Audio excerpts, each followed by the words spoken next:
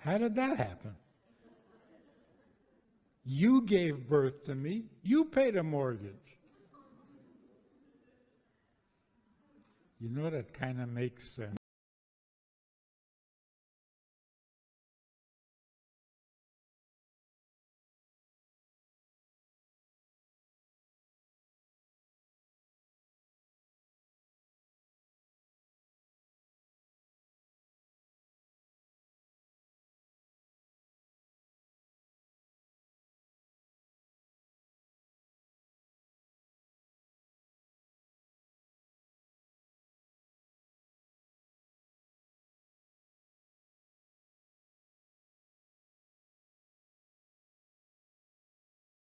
I didn't ask for this. You made me, so you pay for me. Doesn't that make sense? Anyway, the case was thrown out. Now, this is real. Both his parents are lawyers. He didn't have a chance. But they threw it out of court because the parents said, we were trying to consult with you, we couldn't find you.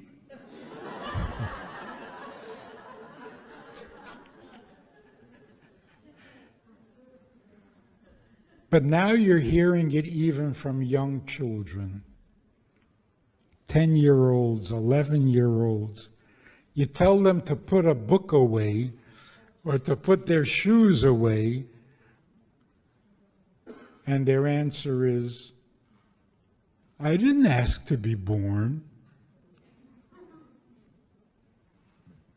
Of course, parents panic,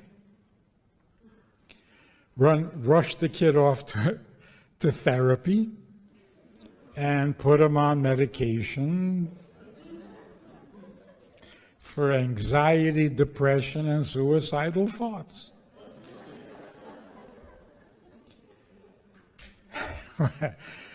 If your child or grandchild ever says to you, I didn't ask to be born, don't give him medicine. Tell him, neither did I.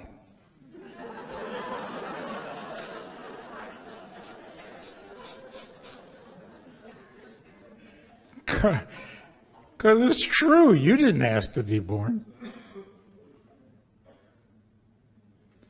And you know why you didn't ask to be born? Because you don't need to be. If you needed, you would have asked. You don't need to be. Isn't that a shocking thought? Doesn't it sound a little suicidal? You don't need to be here. You don't need to be born. You didn't ask to be born. If you were asked, you would have said, no thanks. I need this like a hole in the head.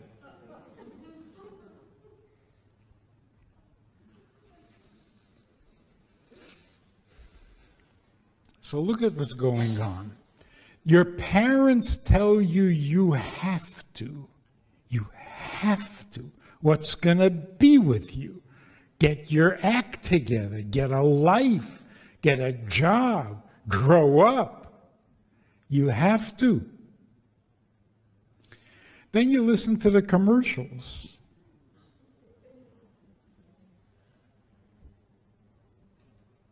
Things you never heard of, you have to have.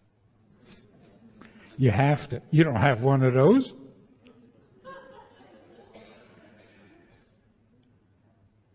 Medications. Do you sometimes feel a little something in the back of your throat? Well, you need this medicine. Order now. It might kill you, but it'll take away that.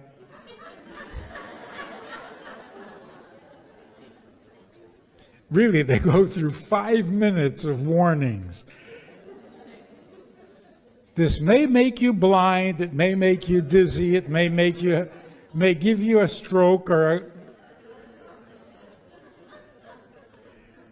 And after 5 minutes of that, they say, so what are you waiting for? Order now.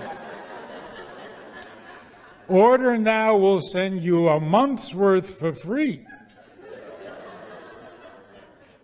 Because my reaction is, if a month's worth is not enough, this is not a good medicine. At any rate, the commercials all tell you what you need. You need.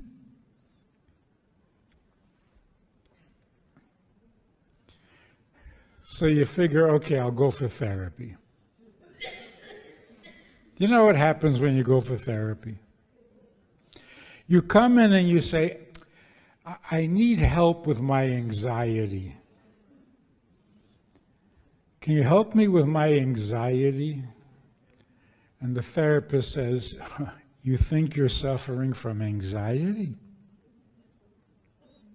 Your mother never wanted you.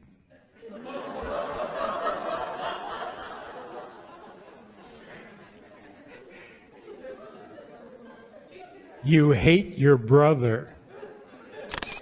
It's eating you up. So you need much more than you think you need. I said, oh God, can I get away from this? So then you say, all right, that's it. I'm going into religion. Right? Religion brings you peace of mind, comfort. No, it doesn't. You come and you say, I've got so much anxiety, I got so many worries, I have so many burdens. I'm looking for an answer. And what do they tell you? You think you have problems in this life? Wait till you get to, oh, is it? You need to be saved from what happens up there.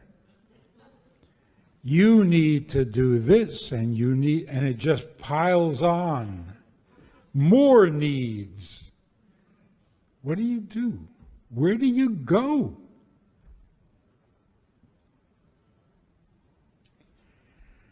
That's what Judaism is.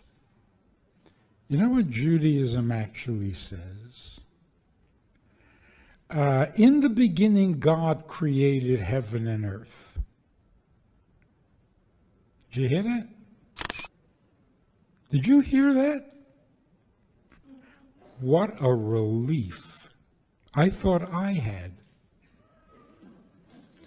From all these rules and regulations, you have to, it felt like I had created the world and it was all my fault. It's not. In the beginning, God created heaven and earth. Relax. What's your problem? He's got problems. He created a world and it just doesn't cooperate.